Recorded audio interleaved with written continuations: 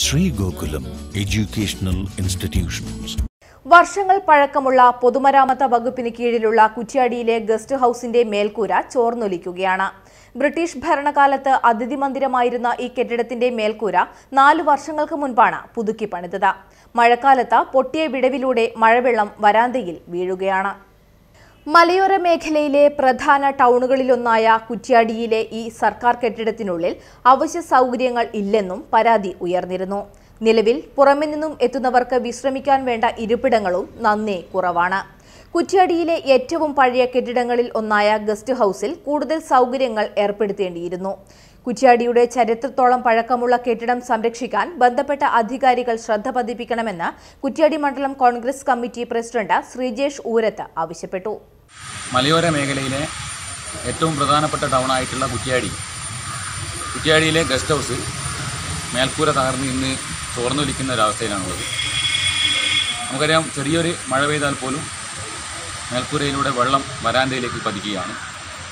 അതുപോലെ തന്നെ ഇത് 4 വർഷം മുമ്പ് ഇത് പുതുക്കി പണിതിട്ടുണ്ട്. അപ്പോൾ ആ പുതുക്കി പണിതിട്ടും അതിൻ്റെ ചോർച്ച ഇതുവരെ നിന്നതായിട്ട് നമുക്ക് കാണാൻ കഴിഞ്ഞിട്ടില്ല.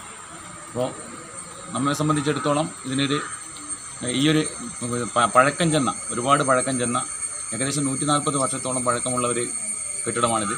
ബ്രിട്ടീഷ് ഭരണകാലത്ത് അതിഥി മന്ദിരമായി ഉപയോഗിച്ച ഒരു കെട്ടിടം കൂടിയാണ്. അപ്പോൾ അത്തരത്തിലുള്ളൊരു കെട്ടിടം സംരക്ഷിക്കാൻ ബന്ധപ്പെട്ട ഭാഗത്തു നിന്ന് എത്രയും പെട്ടെന്ന് നടപടികൾ ഉണ്ടാവണമെന്നാണ് നമ്മൾ ആവശ്യപ്പെടുന്നത്. അതുപോലെ തന്നെ ഇവിടെ പ്രാഥമിക സൗകര്യങ്ങൾ, ഗസ്റ്റ് ഹൗസിനെ സംബന്ധിച്ചിടത്തോളം പ്രാഥമിക സൗകര്യങ്ങൾ വളരെ കുറവാണ്. അതുപോലെ തന്നെ പുറമേ നിന്ന് വരുന്ന ആളുകൾക്ക് വിശ്രമിക്കാൻ വേണ്ട ഇരിപ്പിടങ്ങളും വളരെ കുറവാണ്. അത്തരത്തിലുള്ള കാര്യങ്ങളൊക്കെ തന്നെ ബന്ധപ്പെട്ട അധികാരികളുടെ ഭാഗത്തുനിന്ന് ഈ ഒരു ഗസ്റ്റ് ഹൗസിനെ സംരക്ഷിക്കാൻ വേണ്ട നടപടികൾ എത്രയും പെട്ടെന്ന് ഉണ്ടാകണം. ഇതുമായി ബന്ധപ്പെട്ട് MP, MLA എന്നിവർക്ക് നിവേദനം കൊടുക്കാൻ നമ്മൾ തീരുമാനിച്ചിട്ടുണ്ട്. അപ്പോൾ ഈ ഒരു കുറ്റ്യാടിയുടെ ആ കുറ്റ്യാടിയുടെ